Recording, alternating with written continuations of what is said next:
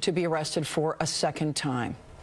A fire tore through several businesses in the New Springfield section of Staten Island. It broke out at a pizzeria on Nome Avenue. Here's that video right here, just after 12:30 this morning. 6 other businesses were damaged. 1 firefighter suffered minor injuries. It took about 90 minutes to put it out. Yeah, we ate every day, our whole entire life. And it's really sad that it's gone.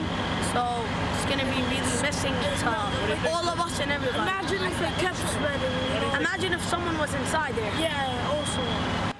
Scary, scary stuff for those kids. The cause is under investigation. New this morning, the New York City Council approved a bill that would make composting mandatory.